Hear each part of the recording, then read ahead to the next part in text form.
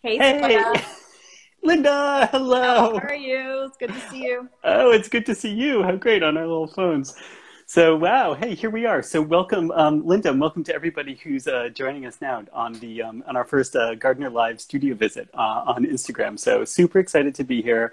Even more excited to be here with Linda. And Linda, I'll introduce you first to start. So, oh, well, I should say my name is Sequoia Miller. I'm Chief Curator of the Gardner Museum, and I am broadcasting from my home, as we are all, many of us, at home these days. And I'm here today with artist Linda Sormin, who is a fantastic sculptor and ceramic artist, originally from Canada. Yay! Now based in New York City and working in New York City principally, but as we'll see shortly, in upstate New York in the countryside this summer. So, hello, Linda. Welcome. Thank you. It's a pleasure to see you, and thanks for everyone for joining us. Yay! Cool. So, why don't you maybe you could start off by telling us where you are and kind of what kind of space you're in. I'm in the living room, home studio, as so many of us are, and I'm sitting here in my piece that I'm getting ready to put together. So this is the ceramic part of it, and I'm just gonna climb out here and Oh my gosh, you are show you like you're literally in your piece. Yeah. immersive. So here we go. So let's see if let me flip it for you. There you go. Wow. Have a sense of the extruded parts that I've been kind of playing with text and bits of found objects, things that find themselves, nestled in the piece, and then smaller work as well as adjacent. So yeah, I just thought I'd show you what's going on. Cool, fantastic. And so, how would you describe these as being typical of your work versus atypical of your work for folks who might not know it as well? Yeah, I have been working with material in a way that is very hand oriented. The body is so much a part of the way that I have to kind of wrestle this kind of work at this scale. And, when I'm lifting, I work with lots of other bodies, and the weight and mass of the work needs to be really part of the way I engage and challenge my willingness to go into a space that's unknown. I didn't know when I first built this, how it would stand or if it would stand. So just you can see how the base of it right now is kind of strapped down, and that's how they move in the world. So just making the work, but also letting it move in the world. And then smaller work that has maybe more hand movements that are part of it. So having small tendrils, little bits like that are clay, it's fired, but it's also at risk when it becomes kinetic, when it moves in the world. So that's very much core to the way that I've been drawing and painting, and also, finding objects that themselves have moved in the world. So small bits of ceramic kitsch, little figurines are in the work, and little architectural elements, fragments that come through the studio and get caught up in the piece. So this is a little tile setter and a little bit of folk pottery that shards find their way in. I'm interested in storytelling through fragments and broken parts, that so much of our experience isn't cohesive or predictable. And, the way things unfold, whether we're ready to accept them or not, that's the way that Right. they present themselves. And to be present with that is part of the way that I've engaged with material. Wow, excellent. So I guess so many things you just said there. I'd love to kind of to ask you about. I guess one question or thought that comes to mind has to do with this notion of traveling through the world and fragments, and thinking about orientation and what that suggests in terms of having a fixed orientation versus mobile orientation. And on a literal plane in your work, that I guess the question would be, does the work have, do you know what the top is and do you know what the bottom is? Or is it continually, are you looking at it from all perspectives throughout the making? And then on a less literal plane, thinking about the fragment and the story and the idea of motion and change, how do we as people, how do you as an artist understand that idea of story or narrative with the elements in rotation and combination and reorientation so much? I don't know the orientation when I Right. begin. I think that that the earlier you look in my work, and as I look back on experiences, the more I thought I knew. And then the Right. further we get along, the less and less is clear I know. Oh my gosh, yeah, coming to terms with that. So having the sense of, starting this piece like that, Yeah. the Wow. bottom, where was the bottom? Well, this started out as having multiple bottoms. So the ground is never a really clear and certain place to start. The sense of upheaval, uneven ground, and moving through terrain, and clay being from the ground and feeling ungrounded. That sense of ungroundedness happens through the work. So in an installation, none of the work stays in the orientation it was built. So there's a piece here from actually the Gardner installation that I hung on to. Yeah. And, this little rabbit here. So it's like little slabs. Oh, And wow. in an installation, it will find its place. It'll make its place in a work, in a different space, in a different sense of where its sense of gravity is lost. Its sense of knowing where it belongs is not guaranteed. And I think that kind of storytelling, it comes from just, how I found this, and I found this the other day, this little photo. And so, what happens when there's a torn photo, there's other parts to the story that are not part of the artifact we have in hand. So I like a lot of fiction that often features an unreliable narrator, so the sense of, I'm listening to Midnight's Children right now, so Salman Rushdie, and having the voice so unreliable, but it kind of leads us forward into a story with the consciousness that we can't depend on things being tied up neatly or understood fully or even shown to us truthfully. Wow. Do you think of yourself as an unreliable narrator? Yeah, I think as humans, I think we are that playful and that unknowing of ourselves as well. So I'm always kind of surprised at times, like the narrative that I might follow and find myself telling or retelling. It does morph and change just because experiences change. Like the other day, I saw a bear at the studio. We were talking about that. Yeah. And we'll make our way outside there, you can see. And so I looked up and there was a bear. So, in the following days, I was like, oh, this makes me so one, with, nature. I understand that I must be more alert. So that was my story to myself. And as I'm telling myself the story, literally, I almost stepped on a snake. So, the sense right. of, I don't know what's coming up. I don't know what's on the horizon. That's just the nature of the reality I'm trying to offer in the work. So I don't think I'm reliable because I'm trying to reflect what's around me, and what's around me doesn't appear.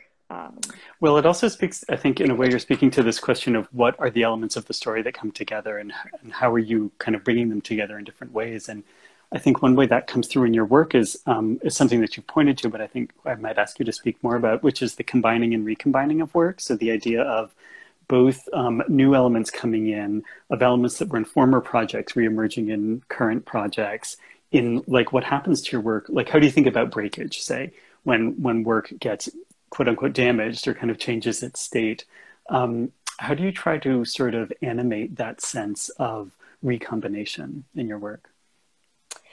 I think that it happens through just kind of gut responses to material and to what appears in the studio. So everything, I'm really interested in 3D prints that have gone awry, Oh, wow. prints.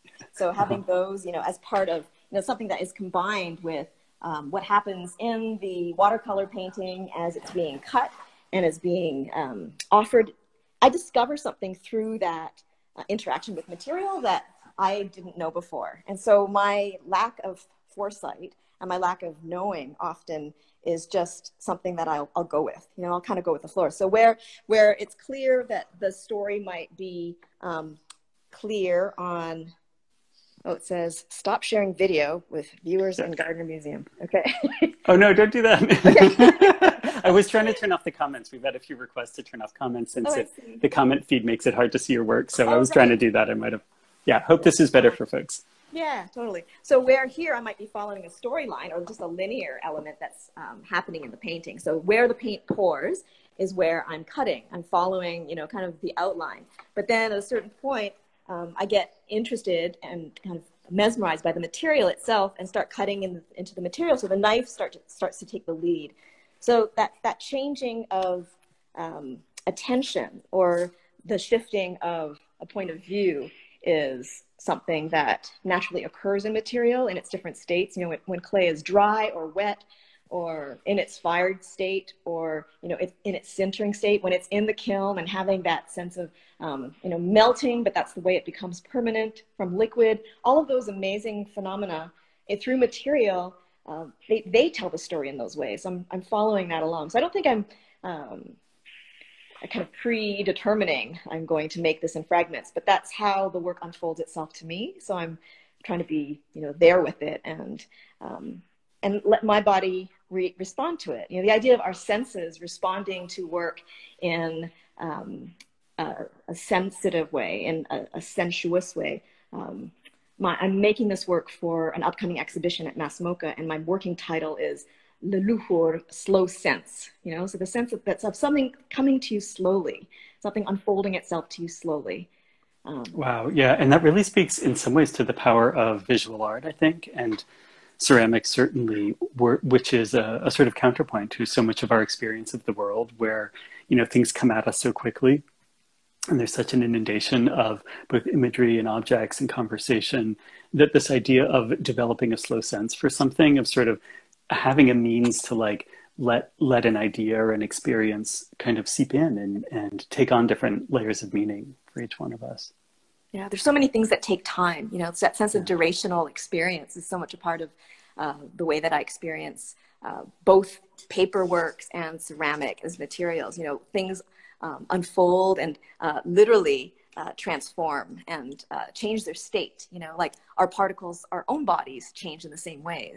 So that knowledge that my cells go through changes. When something happens or impacts me in some way, everything in the whole system changes. I've been talking to a friend of mine, Dr. Lloyd Brown, who's a surgeon. He's talking about the way that cells will completely change their structure, after something like an infection, that is fascinating to me. So like one thing, you turn the kiln up, you let some air in, something totally different will happen in the transformative process. And I'm interested in the ideas and the experiences, the lived experiences of healing of the body, like how long does it take? What does it mean to go from woundedness to healing? Like how long does that take? What needs to transform? Wow.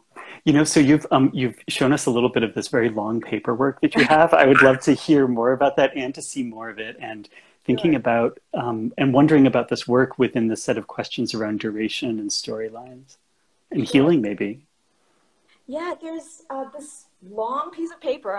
I got it as a roll, and I rolled it out in the kitchen, which is the other room, and I just kept rolling it out, and I just couldn't cut it. There was this physical presence of the material that, it was this amazing slab, especially when I wet it down and it would move. And, it's easy to injure. It's this, it's resilient, has strengths to it, but it's also, it's paper. I'm used to material like ceramic that will, hold through, more stormy kinds of situations. Treatment. So it's a new experience to do paperwork at the scale for me. So the idea of it being then cut through and having all of the movements that are invited by the way that I pour and the way that paper flows, that sense of rheology or the science of flow. And I'm interested in, how does that intersect with then my work? Because it started to look a lot like the ways that the three-dimensional works happen.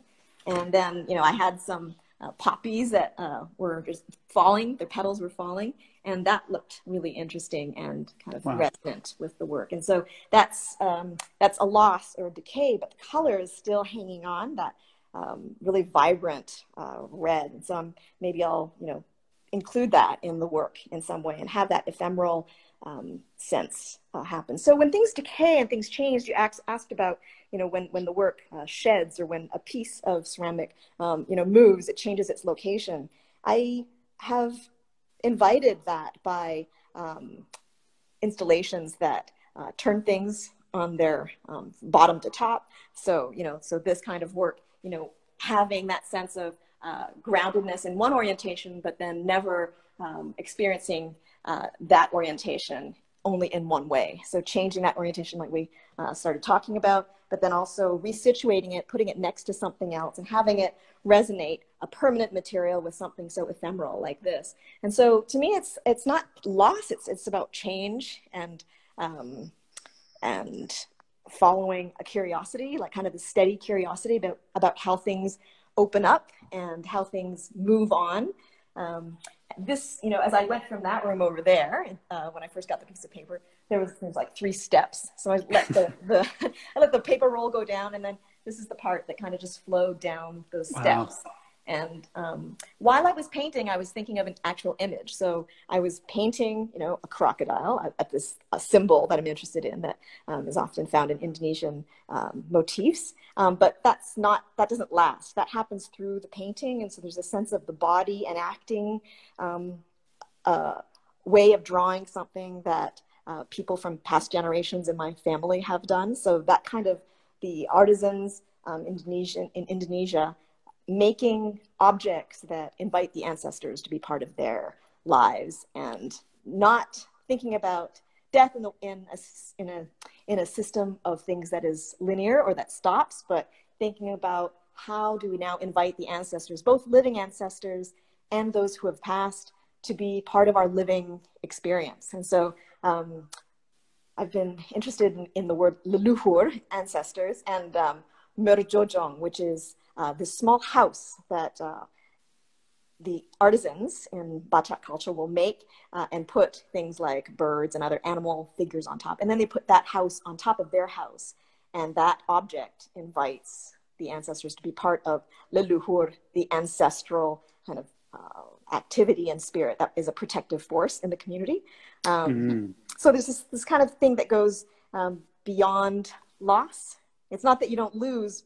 Things do change and things, we're bereft of things, but then they reappear and come back to us and open other kinds of realities, maybe in a way that's kind of transcendent. It's so beautiful. It's such a sense of memory and the possibility of memory and sort of the visuality of memory and opens up so much the painting actually for me in terms of how I can see it and what I'm seeing into it and thinking of the imagery, which isn't immediately distinct. It's not super representational. Starting to be able to understand it as, in a way, a reflection of this kind of memory that you're speaking to. It's really beautiful. Interested, what do we inherit? What do ourselves and our psyches inherit from those who have gone before us? And what happens when those ties are severed? So much severing happens through colonialism, through trauma. What happens when those all those cells change? The family's makeup changes in that way. Totally. It makes me think of epigenetics too, like how those experiences, do fundamentally change like the sheets of the DNA and transform us in ways that we don't understand really, which is like a great reason to make art, right? Yeah. Hey, you were going to take us outside. Do you want to take us out? Yeah, let's do it. Yeah. So we're going to thank the Gardner Museum for getting me to clean my kitchen. Whatever it takes, right? And so, hey, I hope you're grabbing something you can climb in case your neighborhood bear is out there with us, right? I know, right? I've got a bear bell on order and spray. So wow. To be in the country has often, been this, sense of it being a retreat and peaceful, but the city also has this sense of alertness that it requires. So the different types of alertness that happen through being in a place is something that really influences the work. Is obviously I'm very interested in installation and site responsive installation. I love that notion of different types of alertness and sort of what you're alert to in different environments and different situations. Can be very different. So cool. Tell us about where we are now. So this is the garage. We call it the shed. So this is where I will put ceramics together that can't be made on its on a bottom, on a base that can't be transported well. So what's happening here is it's happening right on a kiln shelf. It's built right on the kiln shelf, and then it'll be lifted directly into the kiln behind it. So I don't have a car kiln, but we have a hopefully a little material handler coming that will help lift the whole thing. Yeah. So it's kind of a surrogate car kiln. Right. And I recently just got the electric kiln going here, so we got that going as well. And let's see, I hope I'm not bouncing up around too much, but I can share a bit of, can you see that? Let's see. Tell me if the signal changes too, because we had some interesting signal changes. I can go all the way around. I think we're pretty good. Good. I think we're pretty good. Wow. So yeah. This piece is built on one of my friends, Keith Simpson's pieces that he gave to me, kind of a discard from his studio practice. You can see it kind of back here. Right, with the kind of perforations, or yeah, that's right. So it's printed on a 3D printer. He's at Early American Robot Pottery, and if that offers a kind of platform on which the work can start to fight against gravity, because ceramics can be so heavy and clay can really push itself down, and I want that sense of lightness and its ability to move around and up and not have a bottom. Not have that kind of set orientation that we were talking about. And so I am building on this in parts, and as it comes apart, as I pull it apart, there will be probably no bottom, because that piece will just kind of slide out from underneath there. Wow, cool. And so are you continuing to add on to that piece currently, or is that kind of in the form that you anticipated being? Yes. Yeah. Still growing. Yeah. It's still growing. Yeah. So so here's some red earthenware. So what I do is I can just, move in there. I don't know if you can see clearly. Yeah, totally. Oh, wow. This is like a little demo embedded in. This is excellent. Yeah. Fantastic. And so, even if the piece is fired, which it's not yet, it's still green, but even if it's fired, I can kind of knit in and weave in another layer of information, another sense of different material presence. So the white clay will offer this amazing understructure for color and really beautiful kind of candy colors, which I'm kind of like addicted to. Yeah. Right. And the red will offer so much history from a lot of red earthenware clay. A lot of folk pottery has that underlying warmth, that depth and warmth that red earthenware. Nothing's like red earthenware in that way for me. Right. It's just like the ground in some way, right? Yeah. Yeah. And are you thinking at this stage about what kind of insertions or other types of objects or fragments might find their way in there, or even a story? Are you kind of consciously thinking of a story at this stage as you're building something? No conscious storytelling is happening, but I have adjacent objects nearby that maybe I'll leave you kind of close to the door so you can not lose the signal, and I'll bring this over. So there's things like just nearby.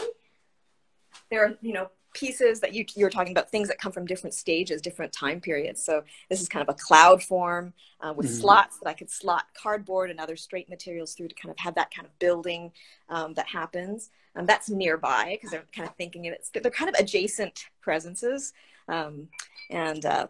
This is strange, duck that I found at a vintage store with strange polka dot legs.